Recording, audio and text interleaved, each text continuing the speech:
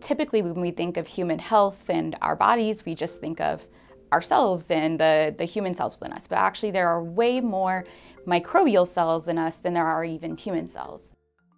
There are all kinds of what we call microbes. These include bacteria.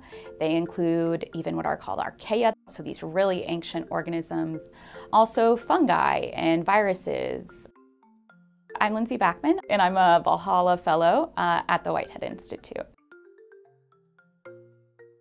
Pretty much all of us have bacteria that might be correlated or associated with some diseases, but their populations, their relative populations, are kept in balance by other microbes that are around. We have so many microbes within us that are constantly playing all kinds of roles. A lot of the nutrients that are in our food, we can't actually take advantage of, but the bacteria that are within us can use that to thrive. In some ways, microbes really train our immune response. The development of the microbiome at a young age is really important. There are even some more recently understood interactions between the microbiome and the brain. Some of these other really microbial-rich communities include the skin microbiome. So you can almost think of the skin microbiome and all these microbes that inhabit our pores as this kind of added layer, shielding our bodies. Other environments that are really microbial rich are, for example, the vaginal microbiome. The oral microbiome is also a really important microbial space.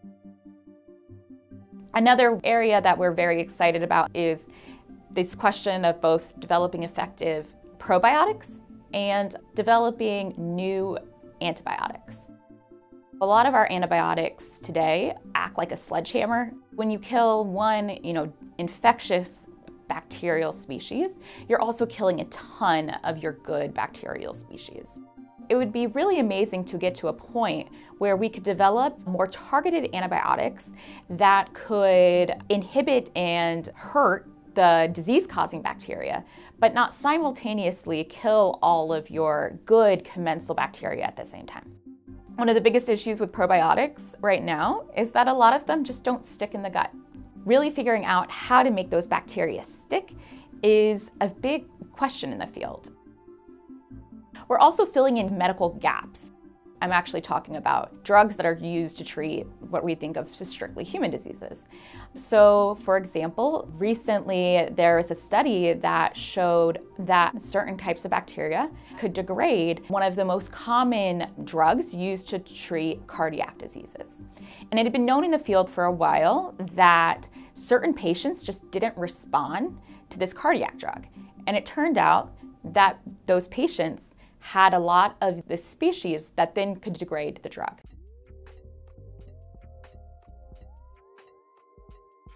So one thing that really fascinated me was the idea that we have so many different levels of oxygen within our body.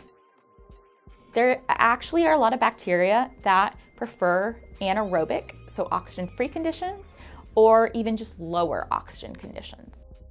In different environments, such as the skin and the oral microbiome, you have a lot of what we call microaerobic, so low oxygen conditions. Within the gut, there's really a gradient of oxygen. When you get down to the lower GI tract, you'll have a lot of strict anaerobes. These are actually species that evolved in a pre-oxygen world that are really abundant within us and impact our health. So some of these include archaea. So these are species that are often thought to live in extreme environments. So in hot springs or in the deep sea. These actually also thrive really well in the human gut. One of the reasons I really want to look at these more oxygen vulnerable pathways and also how bacteria might be using strategies to protect them is that we might have a better idea of ways we could tackle these specific bacterial strains. We have been ignoring a lot of oxygen-sensitive chemistry that could be really good antibiotic targets. All of the chemistry that is being done by any form of life, including bacteria, require these large molecules, proteins, that can do chemical reactions. And these are called enzymes. Enzymes are involved in the metabolism of bacteria. They're basically using the nutrients that they can take advantage of to make energy. A lot of the enzymes that bacteria rely on are very vulnerable to oxygen. We want to study specifically how some bacteria have basically evolved to protect themselves from oxygen. A lot of pathogens rely on BMCs, bacterial microcompartments.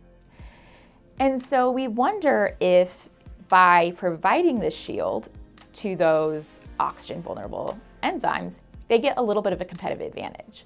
They can take advantage of that really cool and powerful chemistry that other bacteria might not have that protective ability for. We installed a piece of equipment that I'm super excited about. It allows us to infuse controlled flows of oxygen. And so we can grow our bacteria in those more in-between types of environments, which honestly might be more similar to the amount of oxygen that microbes encounter when they're in the human microbiome. We might discover pathways that are good targets for antibiotics and maybe even could target a narrower group of bacteria instead of being an antibiotic that is going to kill all of your good bacteria on top of that troublemaker bacteria. We're interested in potentially engineering species that do have these bacterial microcompartments so that maybe those bacteria have a better chance of sticking in a microbiome, especially in these diseased states where a probiotic would be helpful.